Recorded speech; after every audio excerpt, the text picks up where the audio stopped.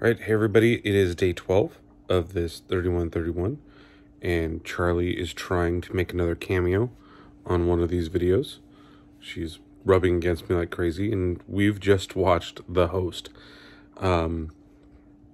This is interesting, because I think it starts off extremely fast-paced, and then it just kind of slows down, and it's not a bad movie. I want to say that outright, but I have this feeling that to me, it's not as good as I think people will have the feeling that it is. It's definitely interesting. It's well done for its time. I know that it was kind of like just a shot out of the dark coming out of, South Korea, in what it does, and has a good creature, it has a good story.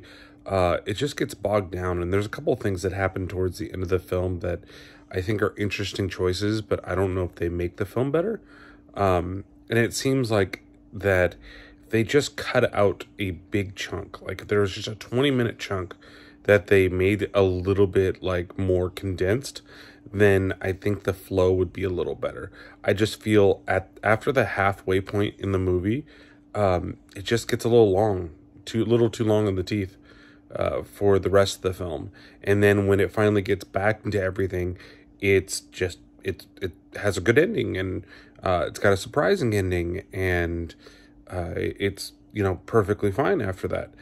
And it starts so quickly too, when you see the monster almost right away, and then it's about going after the daughter, and then that just seems to take forever. So it's one of those films that I think that if you've never seen it before, I think it's worth a watch. And it's definitely worth it just if you've been interested in seeing the movie and have never seen it before. So, for the next couple of days, I'm going to try to do a couple of these, foreign movies that I don't normally get to do on the podcast. So hopefully we find some good creature flicks, and, I would give this one 3 barfed up skulls out of 5. I think that it's perfectly fine. It's serviceable. It is well done. It is really well acted.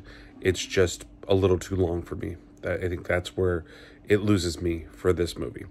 Thank you guys for watching. Don't forget to check back next time. Another one of these 31 in 31s.